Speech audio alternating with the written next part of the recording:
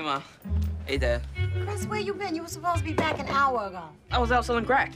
Not all my early attempts at comedy were a success. Just kidding. I was out looking for work. I found a job working at Who's Who Now. Who's on first? I like Walks on second. Well, what happened to Docs? He refused to pay me minimum wage, so I found a job that would. Minimum wage. I paid a man to let me work my first job. The kid's got it good. It's about the principle, Dad, not the money. I work hard, and if the man says I should get paid $3.35, then he should pay me. Well, good luck with that. You get free Chinese food?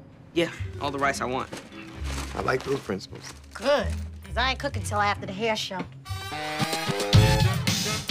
The next day, I got $3.35 worth of new job. 冇咩忙，那就 Richie。 About as much as you look like Yoko Ono. You're late. No, I'm not. It's 3 o'clock. It's 3:01. Now, get to work. No matter what I did, it seemed like I was supposed to be doing something else. 喂，睇住啊！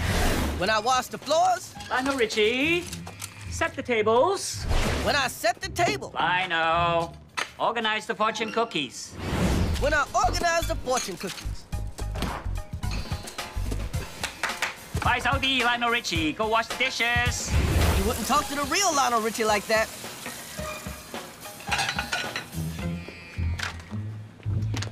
把手套戴上，还没完呢，把这洗了。 What? Keep on working.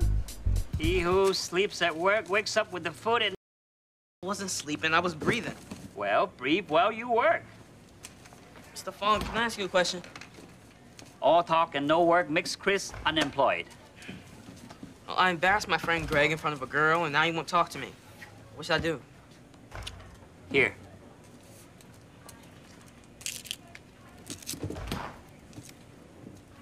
Get back to work. Now, hand out these delivery menus. People found the idea of getting food delivered in Bed-Stuy unbelievable. Delivery in Bed-Stuy. Unbelievable. Delivery? In this neighborhood? Man, you crazy. I got kids over here I don't visit. So how's it going out there, Chris? They're not working you too hard, are they?